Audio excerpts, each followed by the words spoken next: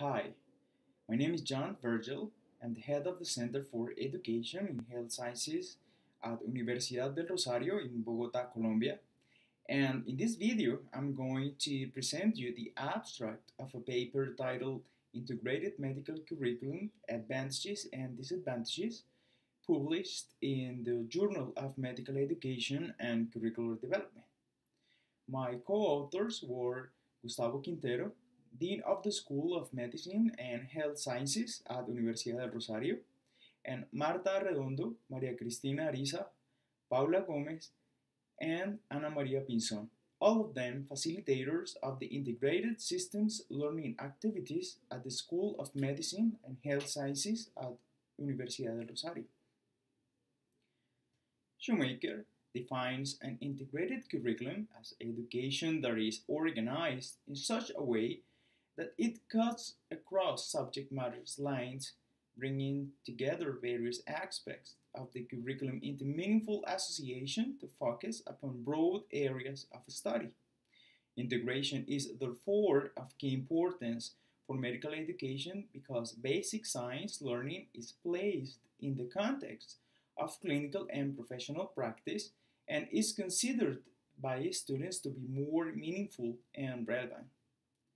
However, we believe curriculum integration should include not only basic and clinical sciences, that is, from a biologist approach, but also socio-humanistic and population health sciences, leading to a broader conception of ways to teach and learn medicine.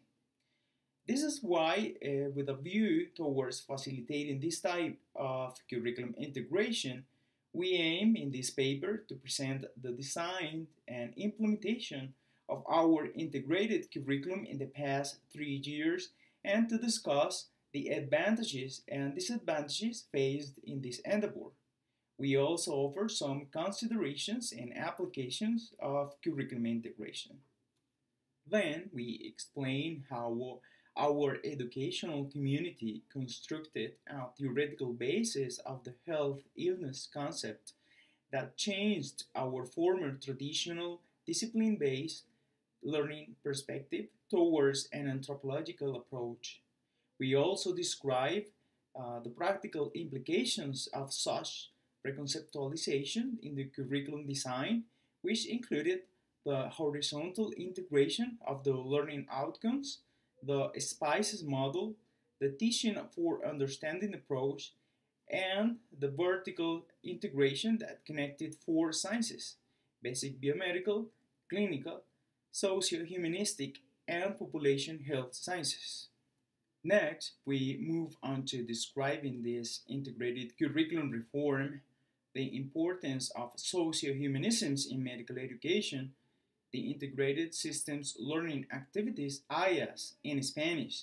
We do this using a case as an example.